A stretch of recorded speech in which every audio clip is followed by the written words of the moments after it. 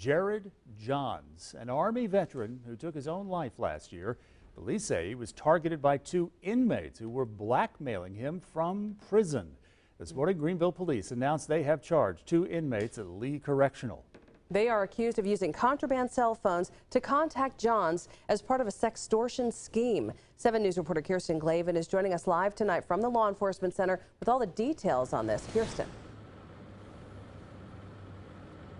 Well, Greenville police made the announcement this morning along with several other agencies, including the Department of Corrections, the Solicitor's Office, the Greenville County Coroner's Office, and many others. A lot of concerns were raised today, including how to keep people safe from prisoners who are already behind bars.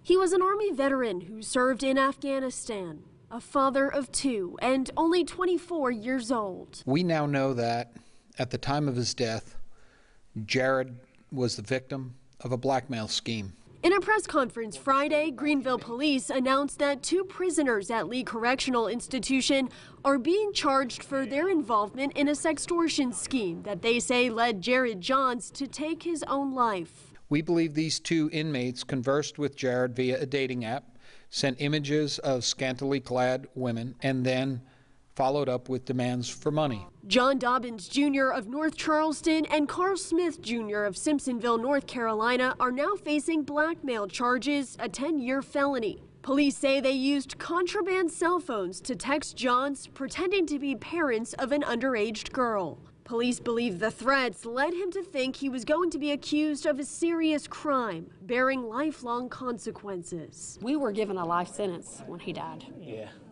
We're gonna suffer for the rest of our lives over our son's death. John's mother saying that her son had PTSD and that the threats were the tipping point. He wanted to be a soldier. In March, 7 News spoke with both parents at his graveside where they called for cell phone jammers to be put in prisons. Technology that would block cell signals so inmates can't reach anyone on the outside. The director of the Department of Corrections is asking for the same. No one has given me a good reason why we can't jam cell phones. John's father hopes to push for that legislation to help others. Us hopefully going to Washington to speak it, maybe it'll get out there and it won't happen to anybody else. And this affected more than just Johns. We learned this fall that this was just a part of a massive sextortion scheme that targeted more than 400 servicemen and women around the country. Reporting live in Greenville tonight, Kirsten Glavin, 7 News. So Kirsten, why weren't the inmates charged with anything more than blackmail? What's the decision making behind the charging here?